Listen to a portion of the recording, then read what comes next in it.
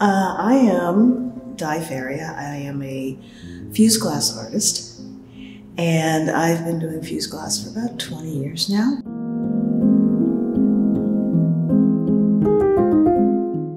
I've done a lot of different art. I've done pencil and watercolor, etc. But the fused glass really talked to me. And I tend to be very structured, and I like a lot of geometric shapes, etc. So that's what you'll see in a lot of my work, is a lot of structure, a lot of detail.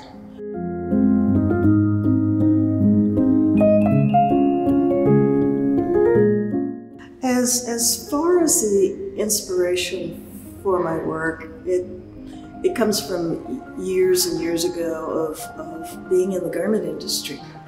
And then my father, probably about 30 years ago, maybe a little longer, took a trip to the continent, and he realized, I mean, he knew my love of fabrics. So every place he stopped, he picked up some fabric for me.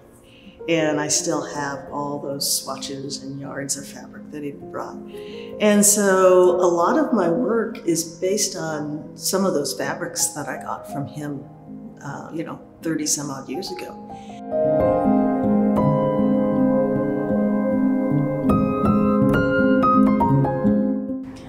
The only thing I can really say about my practice is that a lot of times I go into my studio, and it's just, I have glass everywhere.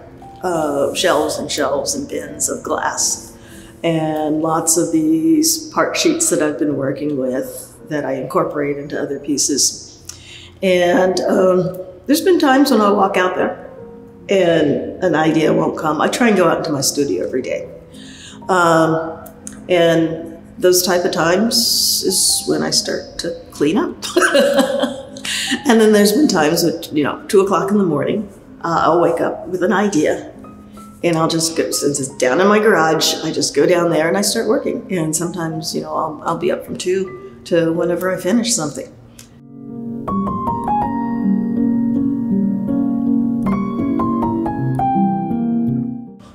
Sometimes, some of my masks, when I make them, it's something I've seen or read, or it's a friend.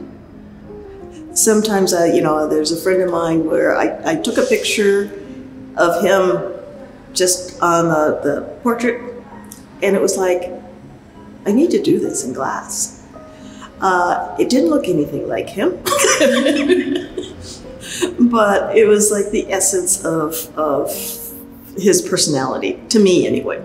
I've done a mask of my daughter when she was in a musical, Aida, and she was the Nubian queen. So I did a mask of the queen.